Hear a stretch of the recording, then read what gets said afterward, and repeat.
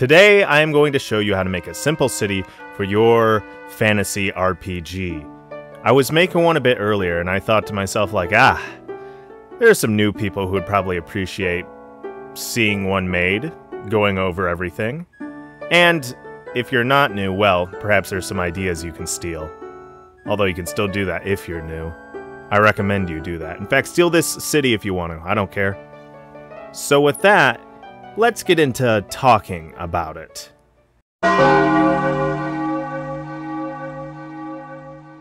So, the main reason why I'm doing this is because I'm actually going to run a game for some of my coworkers, because they all haven't played D&D and they want to. There are D&D players everywhere, you just gotta seek them out, man. But, I made this mega dungeon a while ago, and my sensibilities have changed a little bit, so I'm going to retool a lot of the stuff in it. But along with that, I want to redo the town I made for it because it's a little sloppy. Now, a town is important because it breathes a different kind of life into the game, a different kind of fun for the players. All social, so to speak. All social interactions. Outside of the dungeon, which will have some social interactions, but mostly dungeon crawling. But with that, it's not that difficult to make a living town that's memorable and interesting and easy on you to create. Because, for beginners, it can seem very intimidating. So, let's start off with some basic ideas for this. What we focus on making at first is everywhere that the PC's player characters are very likely to visit. And that's going to be informed by the climate, and a few other just static factors. Oh, and also, I made it in this neat little notebook. It's all meant to be pocket-sized. That was the whole kind of theme with this mega dungeon. I could put it into my pocket and take it with me places. It's neat. However, carrying all the minis means that it's not pocket-sized anymore. Or I guess it never would have been. Oh well, it's cute theming anyway. Now, Rotiart. Established after an army of the light broke. Its Klingons settled in the rich alpine terrain. So, basic tooling there. We're in alpine terrain, so just about 2.5 seasons out of the year, it's bitter, cold, and awful, and then the other one-ish, it's all nice and sunny and lush and wonderful. So this really tells us how houses are going to be designed, how people are generally going to act, what they'll eat. I kind of think of the Nords from Morrowind, kinda. Something similar to that. Along with that too, established after an army of the light broke. And maybe broke wasn't the right word. After they were successful in all their Klingons. Because, you know, a lot of people follow an army due to how much money can be made. Whether they're clothing washers, cooks, general help, blacksmiths. There are a whole bunch of different people that follow an army because the army needs that support. So, the people of this town, their great-great-great-grandfathers, were either soldiers in this army or were in some way civilian help with it. And that can inform a lot of beliefs. A lot of people still probably have great-grandpappy's armor, shield, and rusty sword up in their attic. And they're probably more than willing to use it. In this case, because they were successful, I would say that people are very proud of that fact, they remember it. There's probably a few holidays actually just built around the fact that their army was successful in the past at containing the evil powers of chaos. Something you can play off of more in the future. Along with that too, this is part of Bismarck. Now this is kind of like fantasy Germany. This is a country in my world. Now, I won't go into details about Bismarck here. If people actually want me to talk about my D&D world, oh, I will gladly make videos on it. The rough population of this town-city, I guess it leans more towards city, so 1,370-ish people, give or take. Exports. So, the environment plays a part of this alpine terrain. Stone, wood, and furs. For stone, I figure there are some quarries that are operating half the year, roughly, here. Wood, well, you can generate wood. There are logging operations all year round. And furs. Now, we'll get into this a bit later, but there are different kinds of creatures that are hunted at different times of the year. Specifically here, foxes, martens, and beavers. All furs that nobles would very much like. But what does the town want? Well, it wants wine, and it wants iron. And I've made a note here. The iron mined in this area is exceptionally poor. So that informs a lot of things too. So normally, I would say a blacksmith is kind of a essential, quote-unquote, part of any fantasy city. However, in this case, it's really hard for a blacksmith to exist. So I'm just saying that they have to import all of their iron tools, metal tools, all that kind of stuff. And as for wine, well, people like wine, and that applies to all drinks pretty much. Now, what does that mean, though, for the PCs? Well, in the dungeon, if they happen to find an exceptionally ancient vintage of wine, or they find some amazing metal tools, well, they can sell that for a fair bit of gold, because that's needed in the town. Aha, see? And so we also make sure to put those kinds of things in the dungeon for them to try to bring out. Well, continuing on from here, a quick look at this Castle Bastos. Now, admittedly, this wasn't something I really had to work on right now.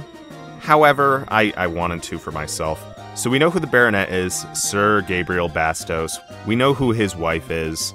And we have a basic breakdown of what they both look like. And this can be kind of big, because people tend to copy their lords and ladies. The style of mustache here is very common, it's static, but because the lord has it, a lot more people are going to have it despite it being a cultural thing. And that's 2 long mustaches hanging down like walrus fangs. Now, for the life of me, I can't remember what this mustache style is actually called, but that is the look. Oh yeah, so in my world, I have a thing called Divine Blessings and Talents. It's a little complicated, but talents are kind of genetic. And for the Baronet's wife, I rolled a talent spell copy. Now, one of my players has that exact same talent in a completely different game. And he is the son, I think the seventh son of a noble lord? I determined that the Bastos family was related to his, the Noivern family. I also determined here that Castle Bastos and its inhabitants have ruled over this city for just about 4 generations. That might be important later, but right now it's not particularly. From here, I just have some general information, who the Castellan is, just in case there's a big fight ever, and something a little more interesting, the court magician, Wilbad. Now, I describe him here as a fox-like man, small, gnarled hands, robes that are way too large for him, a little creepy dude. He's going to be walking around the town a little bit, he's going to be doing his thing. PCs might bump into him, that could be important. But I haven't determined his feelings on some things. So perhaps in the future he could be a good villain or a good ally, who can say? And that's the big thing with making a town or a city like this. Leaving in characters that you don't have a plan for can be really helpful in actually making story later on. Because like I said, Wilbad can be anything I need him to be. A surprisingly nice character despite his, kind of foxy, gnarled hands, kind of creepy look. Or, of course, a kind of stereotypical bad guy if I really need one. From here, we have someone more important, though, than the Castellan, the Bailiff. He kind of acts as a mayor for this town. People go to him with problems, and he generally sorts them out. So I have him here as a level 4 thief catcher, which is basically a thief, but, they catch thieves so they can be lawful. And, yeah, he's pretty cool. There's just about 60 guards here to help him out, which, that's part of it, too. So normally I wouldn't have so many guards. There are, I think 30 elite guards and 30 more guards within the actual bastion itself. But along with that too, 60 guards in the outer part. Well, considering that, these people have a heritage in the army, of course they'd want to, take up arms and help defend this city. Kind of, a bit of storytelling there. Perhaps it's something I can work on later to make it, sound a little better. Just some ideas right now, because the game actually hasn't even started yet. Along with that too, I have the guard captain Felix, level 4 fighter. Alright, now this is something generally static, hopefully, for most towns, and that is an inn of some kind. Right here we have the Blue Cat Inn. I describe it very briefly. I have the general description of the first floor, but more importantly I have the owner, so Neil, a fat man, black hair, large nose, mustache, 2 walrus-like tusks, and small eyes. And then we have a bit of information about him here. Along with that, we have who's working for him. He's also fat. Never trust a skinny innkeeper. That's a bit of advice. Oh, okay, this is interesting. So, how much food's gonna cost? Well, anywhere from 5 copper pieces to 1 gold piece. Pretty big range. And next to that, I have some parentheses, veggies, meats, soups, and spiced heavily. That spice being the big thing. On a cold climate, people would probably value spicy. Anything warm, so soups also along with that, emphasizing that. Think of things daily, what they would eat. Give players a decent description of it. Just some words to help jog the idea process. Oh yeah, we also have a stable in the back.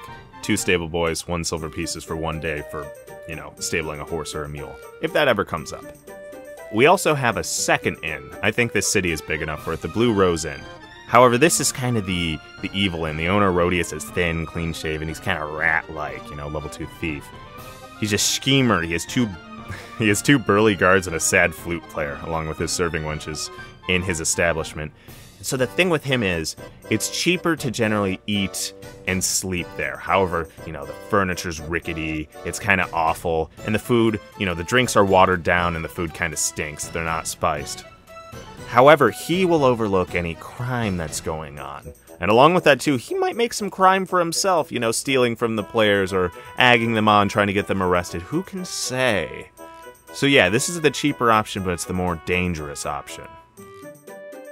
Next, now this is the more old school option here. This is important, because in my game, 1 gold piece equals 1 experience point. So gems that are worth 250 gold, 250 experience points. But now you have a gem, and you want to liquidate that into cash. Well, you need a money changer. So, you know, he has some glass cases with some gold and gem finery. He has guards, 2 level 3 fighters as hired guards, along with that 2 war dogs that are, you know, super loud. Maybe a little more bark than they are bite, but that's important. All Fiddlebert Milub needs, a level 3 thief, of course, you know, weasel-like old man with a fine green coat to defend his establishment. And, of course, he's not going to buy things for full price, you know. If you want to turn big coins into smaller coins or just pure metal, like gold chunks or platinum chunks into, you know, their respective currency, he's going to take 10% of whatever value you're taking. So, you know, for every 10 gold pieces, he'll take 1 of them to turn that into 90 silver.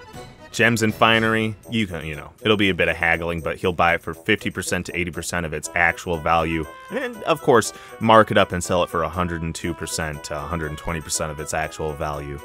And along with that, too, he'll store valuables for just about a year. He'll just take 10% of however much gold you're putting in, however much wealth you're putting in, you know, for himself as a kind of safeguarding fee. And he will legitimately store it. He won't steal it. And it will be safe, so long as it's with him. Maybe if the story demands it, it gets stolen.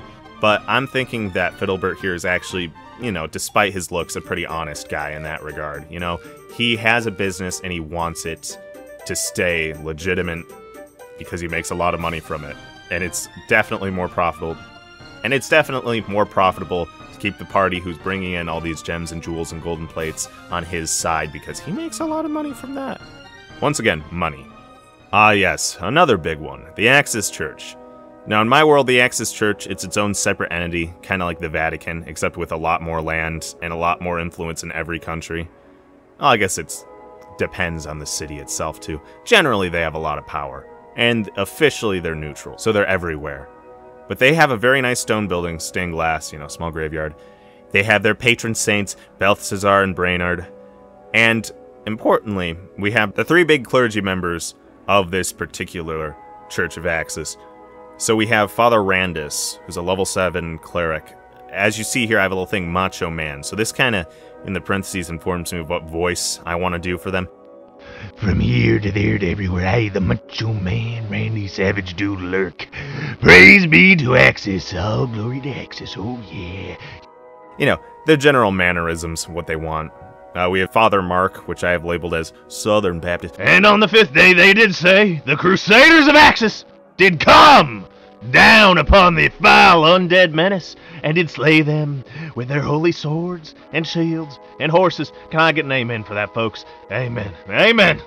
And then Father Gurn, Irish. Axis has blessed us all in different ways. However, you seem to be lacking in blessings. Despite that, my son, we will find a place for you. After all, Axis has a place for us all, don't she? I have a note here. So free lodging and food for the clergy. It pays to be a cleric or a crusader of Axis, because you don't have to pay for an inn, and you're safe, and you can store your stuff there.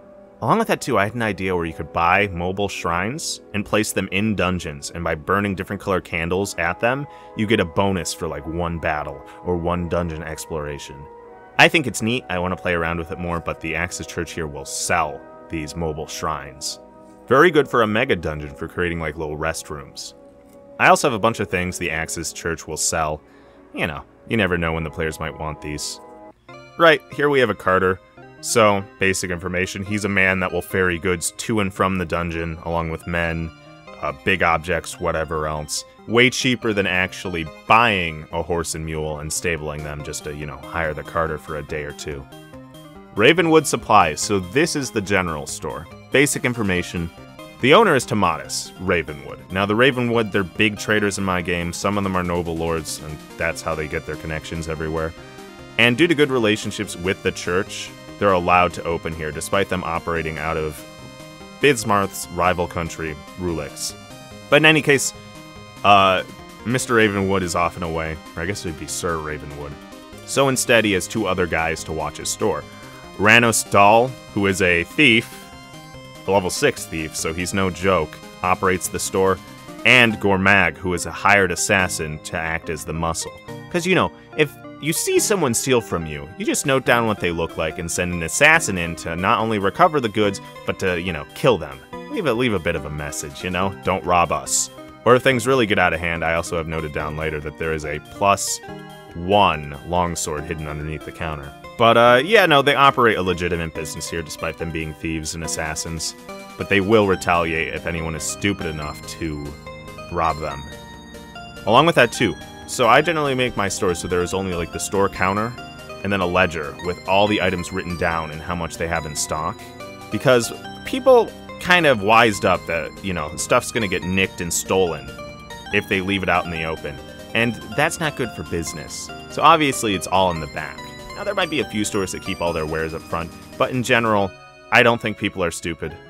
I think that these guys would really want to protect their investments, so they'll just send one of the serving boys they have to go run and get you your stuff, whatever list they're given of all the things that you've already paid for. And then you'll either meet them out back, or they'll hand you it over the counter. So then from there, we have basic information, a lot less than the previous things. So we have the Trappers Guild, because, you know, trapping is a big way this town, city, makes money. We have the Guildmaster's name, we have a little bit about him, but more importantly, we have how much they buy different pelts for. So foxes, beavers, and martens. And also, when they trap them, actually. Next, we have the Stonecutters / the Masons Guild. We know their Guildmaster Tomar. Interestingly enough, I decided he was a dwarf from the Iron Hills, which I don't do. My world is very humanocentric. So that's an actually interesting focal point. He is the only dwarf in this entire city, so he's a character, he's well known. And obviously he is very proficient in making high quality stone tools. We have the Loggers Guild. I don't have a lot in them because I really don't know if the PCs will visit them, but I know Master Lewis is the Guildmaster, just in case that ever comes up. Along with that too, I do have the nicer houses noted down having this dark wood. I figure maybe an ebony-like tree is around here, you know, that dark wood. I know they're tropical, but maybe there's some kind of winter variant that only grows around here. And, yeah, that's all the basic stuff I prepared for the first session. We'll see what they're more interested in as time goes on, and then I'll add to that notebook depending on where their interests, you know, swivel. I do know I want to make a scholar in the town who, maybe if they gift him a few books, he's more open to tell them some lore, little things like that, but for now, this is good enough. But, yeah, as I hope you can see, there are a lot of good plot threads here and there and everywhere in that, too. Why is the merchant away all the time? How did he get this assassin? At the Blue Rose, is it a front? Is there something shady going on? Who can really say? The money changer, maybe he will get robbed. That's an interesting plot thread where the PCs will be a little pissed off and go get revenge and their stuff back. Lots of little details like that. And also, I also passed over a lot of the descriptions of the NPCs, but depending on like their beard style, you can kind of tell where they're from. Look, there's lots of little things you can do with this to really breathe life into the game. But yeah, with that, preparation is important. Hopefully this gave you an idea of some things to have in a town. I'll really quickly list off those static things. I think an inn, a general store, and a blacksmith are the things the PCs will visit the most, so they're important to have a decent bit of information on. But yeah, jeepers. Well, with that, I hope you enjoyed this video. Thank you for sticking around. I know it was a little rambly. Oh, and before I forget, we have a Discord server, so if you want to come in and chat me up about D&D, we do a voice call about once a week. But with that, thank you all for watching, and I hope to see you all in the next video.